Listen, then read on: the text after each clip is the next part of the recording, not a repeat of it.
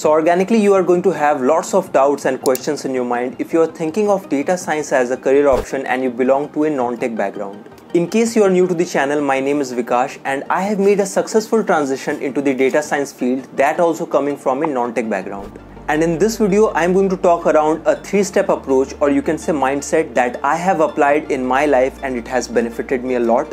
And I would suggest it to any individual who is looking forward to make a transition into analytics. So first of all, let me clarify this thing upfront, that if an average individual like me can make this happen, then it is possible for each one of you, and there is no second thought about it.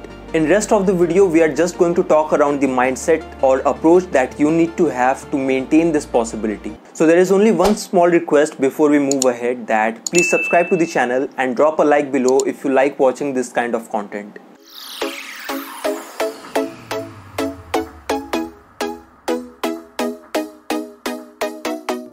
So high in demand and good package, these are the top 2 reasons that most of the people are choosing analytics field as a career option. And there is nothing wrong around it, but you also need to understand that within what circumstances the analytics field will choose you.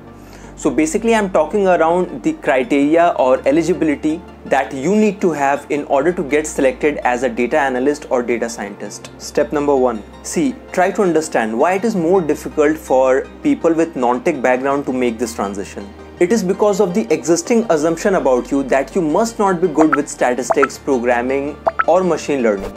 And therefore, in order to overcome this situation, instead of overthinking, you should primarily aim to become good at all these things. That also with a mindset that you are learning all these things like programming, Python or machine learning, just to understand that if you are able to meet the prerequisite of a data science field or a data analytics field, so that you can have some clarity that if it is a correct option for you or not.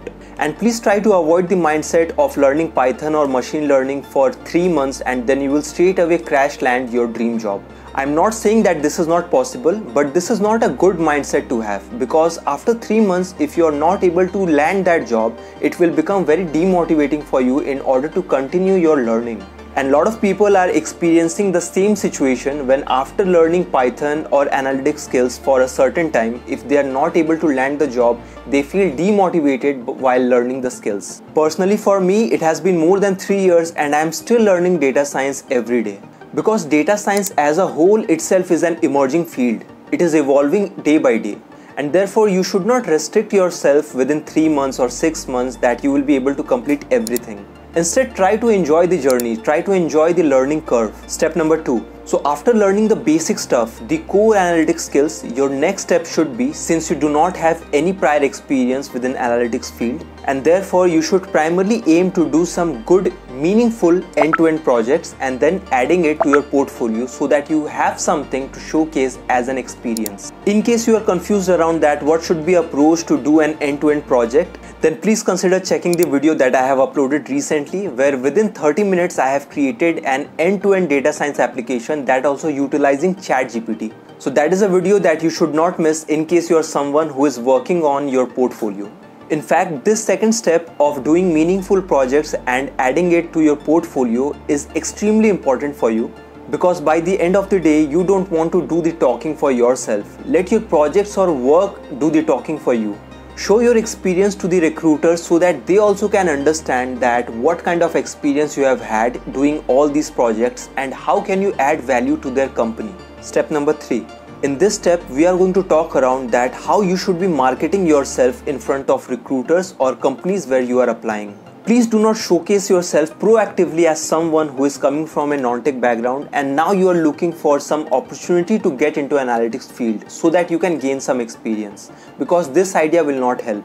Instead, go with an approach where you will prominently showcase yourself as someone who is really strong at the core analytics skills and you have had some really good experience working on some good projects, and talk around that how you can utilize this experience to add value to the company.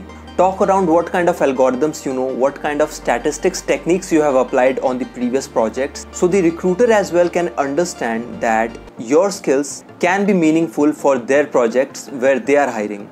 I would also suggest you to watch the video that I have uploaded previously, where I have shown that how can you create a CV from absolute scratch, irrespective of whether you are someone who is experienced or an absolute beginner. In that video, I have talked around that how can you create a data analyst or data science CV from absolute scratch, that also again utilizing the capabilities of ChatGPT.